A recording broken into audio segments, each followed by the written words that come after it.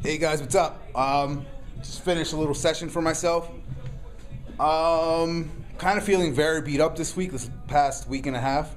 So I've been doing a lot of really focusing on recovery after workouts, and even on my days where I usually chill and do nothing, having extra days where I really foam roll and really stretch and 30-minute sessions and really working on those problematic areas I have.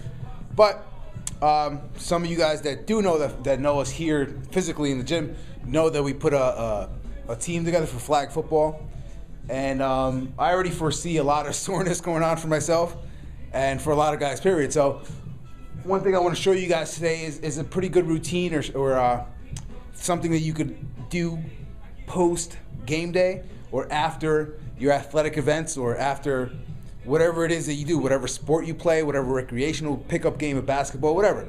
You know, you might be feeling a little beat up after those days. So the key is to move the joints, move the body, get blood flowing, get a lot of stuff moving, and that's what's actually going to help you recover and feel better. So I wanted to show you guys something that I'm gonna have our team do, after game day, so they could feel better and continue to recover and feel good for themselves. But let's get right into it. Okay, so the first thing in order to take care of is you want to foam roll. You want to spend about 5, 8, maybe even 10 minutes foam rolling. Take care of that lower back, the glutes, hit some spine mobilization, meaning move that spine. A mobile spine is a healthy spine. So you want to move around. You want to hit the glutes or the butt cheeks, the quad, the IT band. You really want to spend some time finding them tender spots and alleviating them or finding them pressure points and reducing the pain in that area. Next up, we're going to go with some YTWLs. So you want to hit about five of each. You can do more if need be. So remember, thumbs up. You want to retract back and squeeze the snot out of that upper back in all different angles. The scapulas move with the shoulder blade, so you want to make sure that you hit all these different angles. The first one was a Y with the thumbs up on a 45. The second one you see here is just a T with the thumbs still pointed up but going straight out. The next one is a W. There's different variations that you might see of this, but this is just the way I learned it. You want to keep those elbows bent, and again, just squeeze that upper back. You want to pinch your shoulder blades together. And the last one, an L, come right back. Kind of just like a seated dumbbell clean. And you really want to focus on hitting that exterior part of the shoulder and really, really forcing some blood and mobilization in there for some blood also. That's what keeps you healthy, and that's what keeps you nice.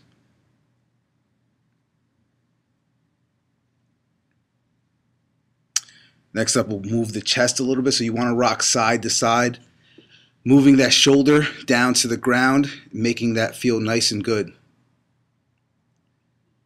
As you get more and more comfortable, you're going to be able to get further and further down. Just obviously turn the head to the side. Here we want to hit some band dislocates. Personally, people do it with PVC pipe. I like personally to do it with a band because they're, the shoulder moves in all different planes, and you don't want a fixed plane with a stick. That band lets for that natural range of motion to happen.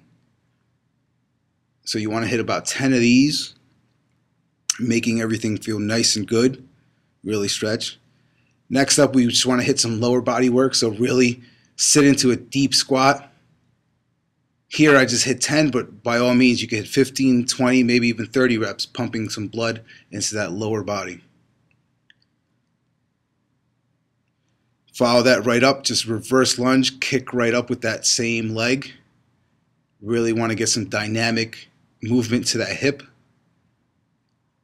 In just about 4, I just did 4 per side here, but by all means you could do more.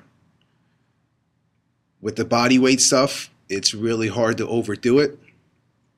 So next up, we want to hit some bird dogs. Obviously, opposite arm, opposite leg. Really contract that glute and raise up that opposite arm. You're going to feel a lot of squeezing going across the body, which is good. For myself, this is a problematic area. I do these all the time. All the time. So I just did 8 per side. And obviously you may feel one side's better than the other, which is, by all means, that's just how it goes. Everybody has some symmetrical differences. Let's get into a good inchworm, just stretching out them hamstrings, really feeling that deep stretch. Walk that forward. Try to keep your heels down as best as possible. Here I just went about 5, maybe 6 yards, but you could go further. Next up, somehow I just chose to jump rope, but by all means you guys could go on a treadmill, bike, get the blood flowing, get you feeling right.